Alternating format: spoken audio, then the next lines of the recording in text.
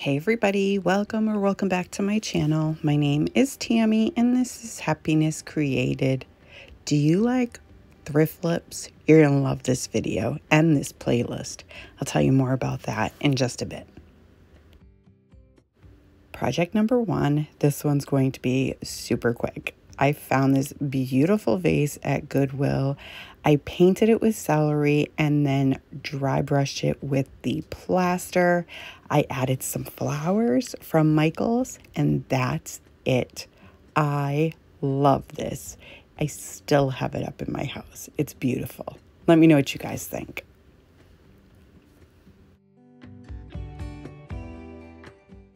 So this video is part of the Thrift Flip road trip. It is hosted by Sammy from Unicorn Dust Designs and Kay and Trish from Crafting Cousins.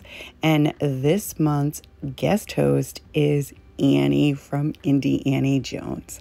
I love these ladies. They're some of my favorite crafters on YouTube. I will have all of their channel links as well as the playlist in my description box down below. When you're done with my video, head on over to the playlist and check everybody out because there are tons of amazing creators. Okay, let's get back to the video. Project number 2. So I have this mailbox that I got at Goodwill, and I have these beautiful rub-on transfers from Amazon, and these, this is my favorite rub-on transfer ever. And then these pictures, this picture, I should say, was on clearance at Hobby Lobby. So once I got the packaging off of this picture, I took my finger sander and just went over all of the words and just got rid of them. And then I used the Waverly white chalk paint and I did 2 coats, I believe. Now I am just trying to decide how I'm going to attach this mailbox to the picture. So it has like 2 different covers. So I wanted to make sure that the one with the slit in it was down and stayed down. And then I just used some E6000 and some hot glue and added it to the board. And there, I put some paint on it to make sure it cured flat. So now that it's all dry, I'm just going to take a bunch of different paints. I started out with, I believe, just the white Waverly chalk paint. And I did a very heavy dry brush. And, see, so I guess the slit I kept open, so I glued it open instead of closed, so I apologize. Now I'm taking some of that terracotta paint from Folk Art. This is the Earthy Rose. I love the terracotta paints. If you've been with me for any length of time, you know this already. And now I am taking, I believe it's truffle, I believe, and I am just going over, so I'm just taking a bunch of different colors that I am pulling out of the transfer that I'm going to add to the mailbox. So I took this welcome to the farm part of that Dixie Belle transfer, and I am adding that to the top part of this sign. This piece comes out so gorgeous. Now I did it a while ago, so I apologize if I got the colors wrong on the paint and whatnot, because my editing software, I can't see the whole picture. So there's my disclaimer there. So now I am just trying to figure out which part of this transfer I am going to add to the front of the mailbox.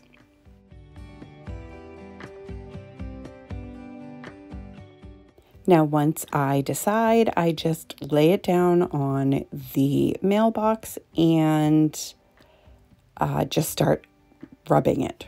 So once it transfers, now I don't typically do this, and maybe it's because of this particular project, but you're supposed to take the carrier, the clear carrier piece, and rub it. See what I'm doing there? Well, when I did that, I ruined the bottom of the transfer, and I was so upset. I do end up being able to kind of fix it, but oh my word, I just remember being so incredibly upset that I ruined this transfer. So, yeah. So I think what I do is I end up scraping a portion of the transfer up, and then I just add a little more paint so that it all blends in again, and then I add another piece of transfer to it. And I'm sorry for the background noise, but my dog is playing with one of her toys. I think she's trying to get me to put some treats in it. So anyway, now, yeah, I'm just sanding everything off, and then I will start over at this part.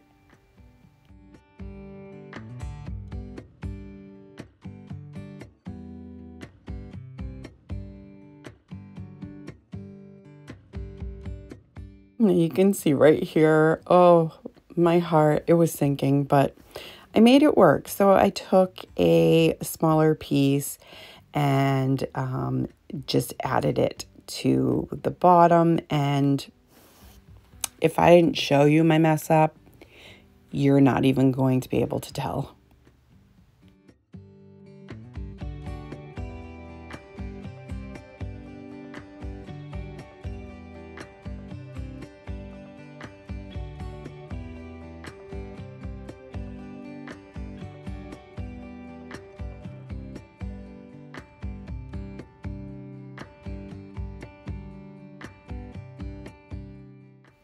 So now I decided that the sign itself was a little too new looking, too bright. So I took what was left of paint on my paintbrush and just like brushed it onto the sign just to kind of dirty it up a little bit, make it look a little, kind of match the mailbox.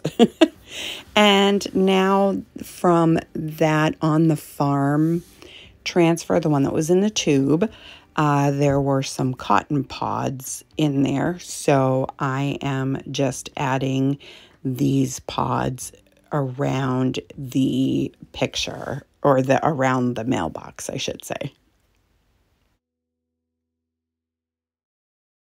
And now I'm going to take some florals and add them to the mailbox. Now, these are gorgeous sunflowers. I actually got them in one of those grab boxes from Michael's, like, I don't know, 2-3 years ago. And so I am just going to kind of fluff it up and add it right to the mailbox. And I try to bend the flowers so that they're pointing out instead of up.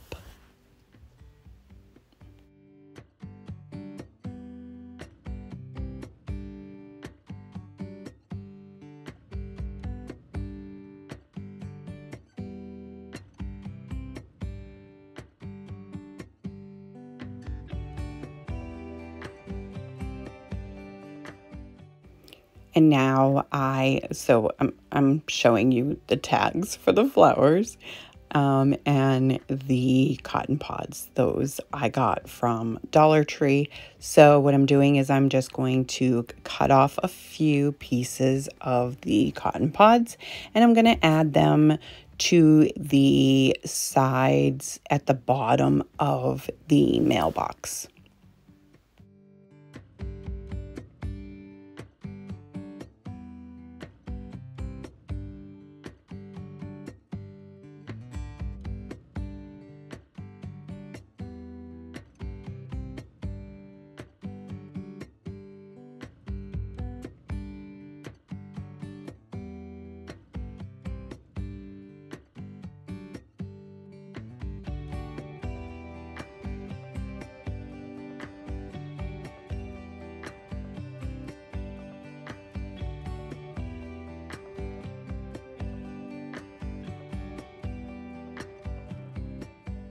And once I finish that, that's it for this one. How gorgeous is this sign? I am so in love with this sign. Love it, love it, love it. Let me know what you guys think of this one.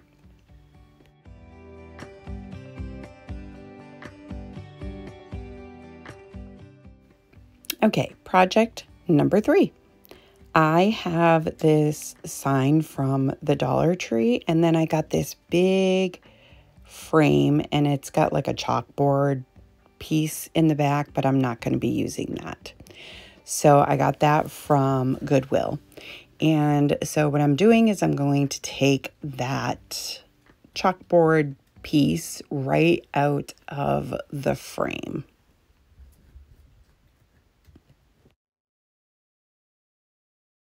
And then I take the frame and I give it another coat of the Waverly White and agave.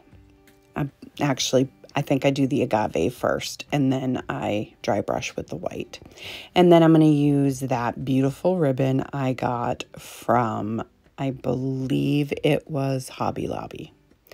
So I'm just going to take a few strips and I'm going to hot glue it to the back part of the frame, and then I'm going to bring it right across to the other side, kind of at an angle, and I'm going to glue it to the opposite side. And I'm going to repeat this process. I believe I do it 3 or 4 times because I want there to be a wider space, like a wider banner, if you will, across this picture frame.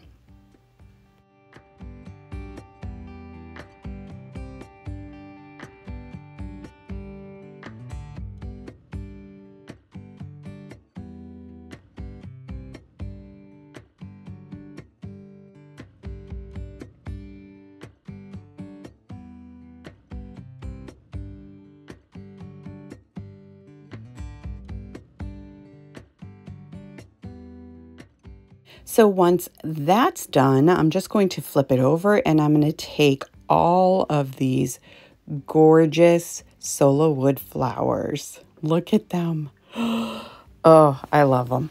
So all I'm going to do is I am just going to start gluing the flowers to the ribbon. And I'm going to fill up that whole ribbon as much as I can with these flowers.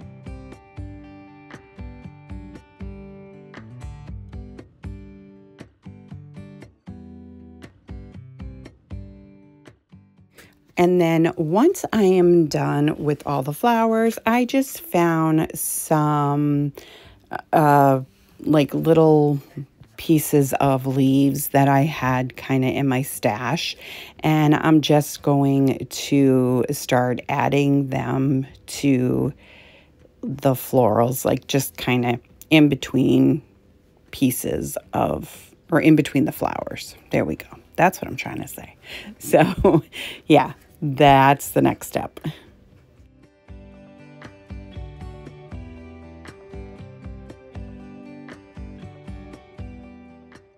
Now that small Dollar Tree sign, I painted it in all the same colors, and I just printed out on my Cricut the word welcome.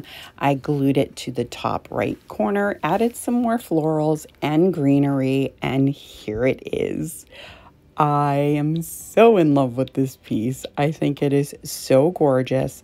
I love that agave color. Let me know in the comments, do you like the agave color?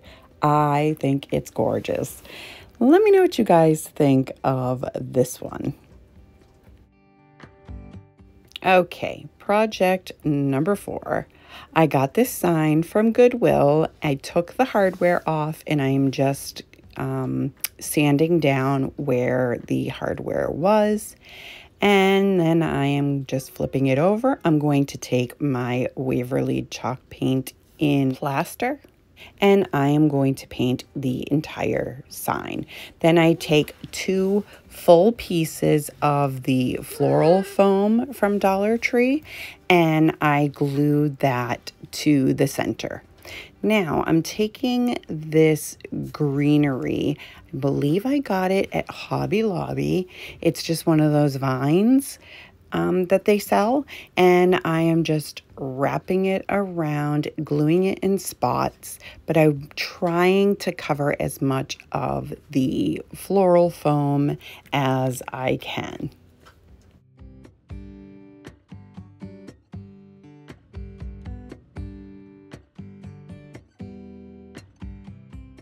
Then I'm going to take this ivy vine I got from TEMU.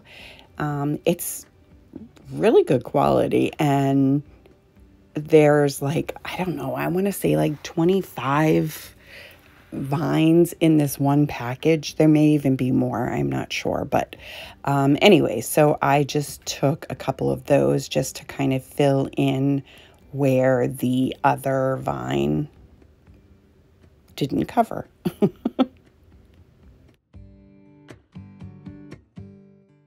Then I'm taking these like sprigs or branches, whatever you want to call them, of eucalyptus, which I also got from TEMU. And I am just starting with the tallest pieces of floral that I have, and greenery, obviously that's greenery, but you know what I mean. And I am just trying to, again, I want to fill it in as much as I can and cover as much of that floral foam as I possibly can. And I also have this boxwood that they're just, again, little pieces that, you know, I've saved throughout my crafting journey, because, you know, we don't throw anything away because we can use it later on a project like this. So I am taking all of the little spare pieces and parts and adding those to this centerpiece as well.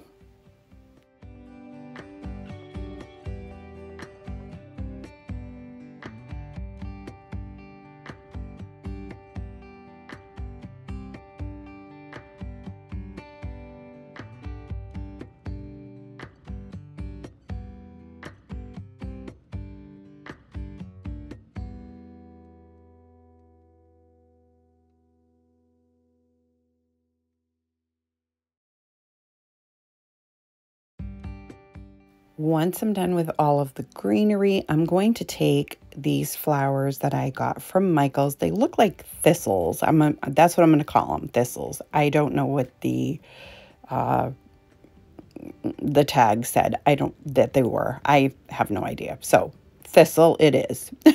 So I'm going to add those all around.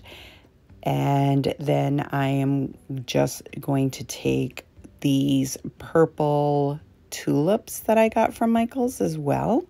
And I'm going to add those around the centerpiece as well.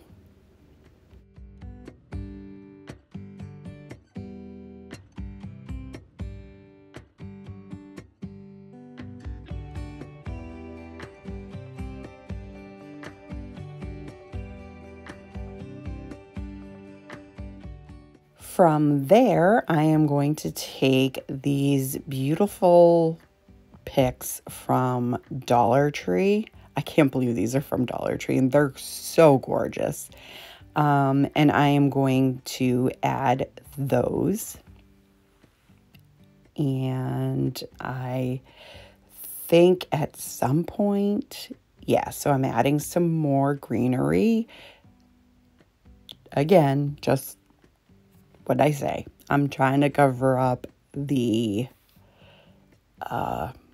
floral foam. Now these pieces, they came from Michael's, and I don't know, I thought they were supposed to be ferns, but they kind of look like a Hawaiian kind of thing. I don't know.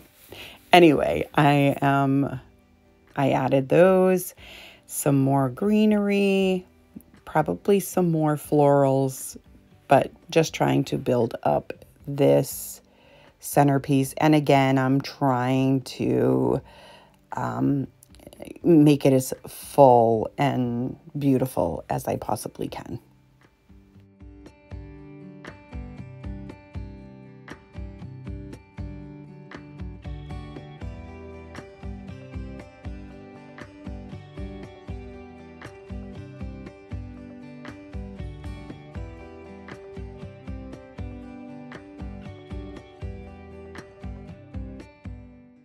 And here it is. I love this. I think it came out so, so beautiful. Let me know what you guys think of this one.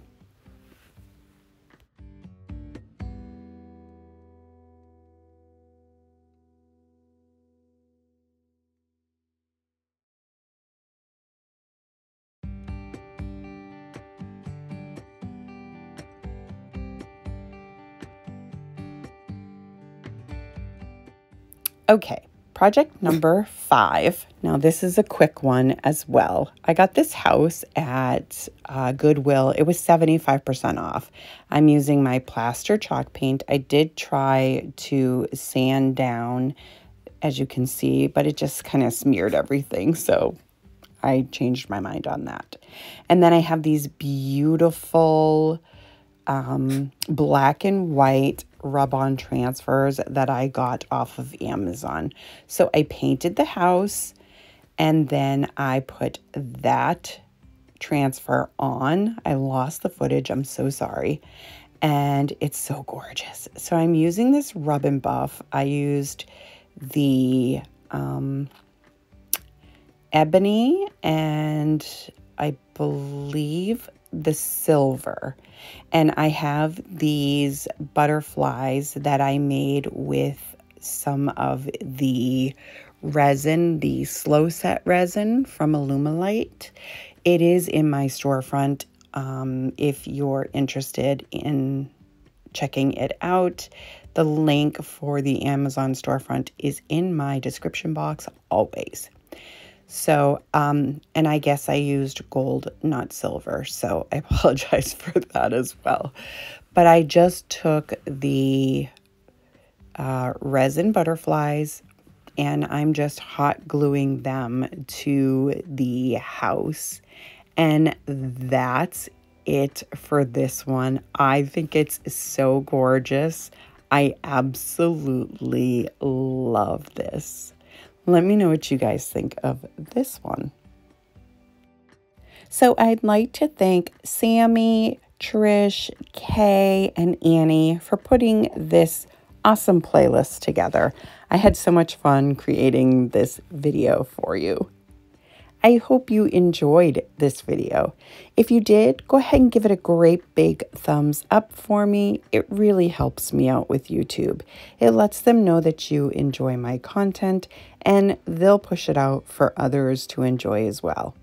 If you're new to my channel or coming over from the playlist, welcome.